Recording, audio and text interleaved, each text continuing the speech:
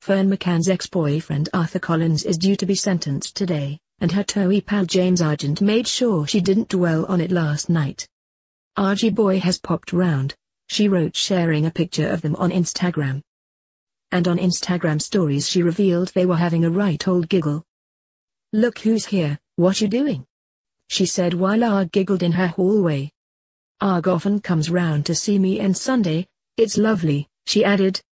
Ferne's ex Collins, 25, faces jail over an acid attack in April this year that left 14 people with serious burns while Collins was out celebrating the news. TOWIE star Ferne was pregnant with his baby.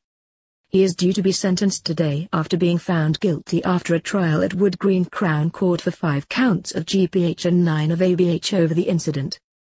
The judge previously warned Collins he faced a very substantial and immediate prison sentence for the attack at Mangle nightclub in Hackney, London.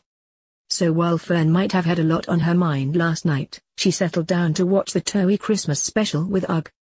Watching himself declare his love to the GC, Ferne said. "I loved that, Merry Christmas guys," she added. "It was a very special moment," Arg laughed. Last week, Ferne broke down on her TV show as the single mum spoke about the stress she's faced and the tears she's shed over the past months, saying that life since Collins' arrest has been absolute hell. "When I first found out I was pregnant, I was completely shocked.